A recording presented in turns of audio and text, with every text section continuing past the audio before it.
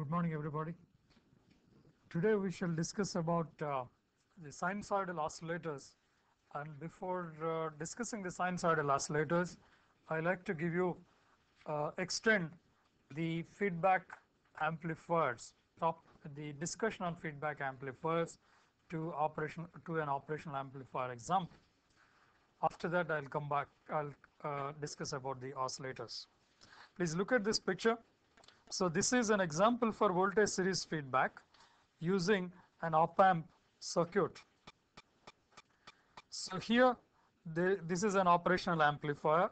It is an amplifier with very high voltage gain and very high input impedance. Ideally the input impedance is infinity and very low output impedance. The output, that means the output impedance ideally should be 0 and voltage gain is infinity.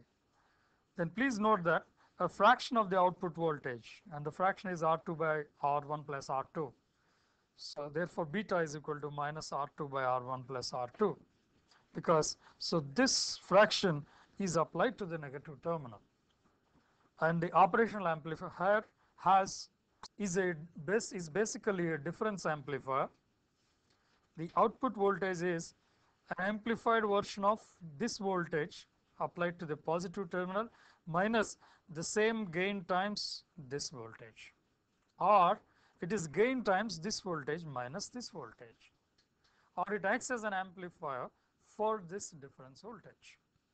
So that's what an operational amplifier is.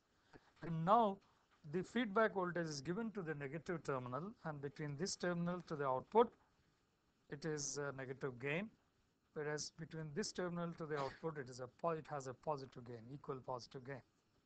Hence beta is R2 by R1 plus R2, and A is infinity, and it is voltage series because it is voltage feedback, because output voltage is tapped, and it is applied in series to the input signal is Vs, and this is getting subtracted from this feedback voltage plus minus Vf is getting subtracted from Vs, and that is being amplified.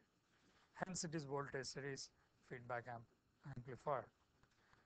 And the gain of this amplifier, as you know, is A by 1 plus A beta, and when A is infinity,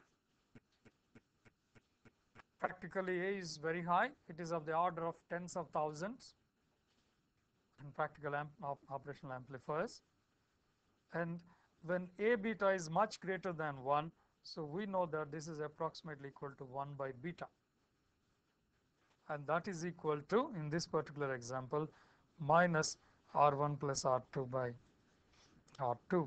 So this is the gain of the operational amplifier here.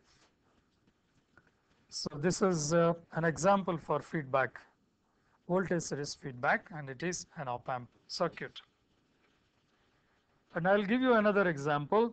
This is for voltage series, and I will give you a circuit example for current series feedback.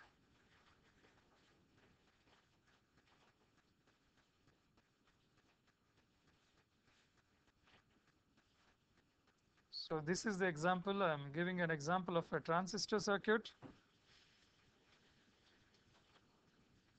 So the output is taken here. It is a common emitter configuration, and this is for the sake of biasing. So this is the coupling capacitor to couple the input signal to the amplifier, and this is the output, and this is the collector resistance. As I mentioned, this is the biasing resistance, and this is RE, a feedback resistance, and this is the output voltage. Is it voltage feedback or current feedback? If I tap the output here and directly feed and apply a current or voltage at the input by tapping the output voltage, it would have been a voltage feedback. But please note that the feedback is proportional to the output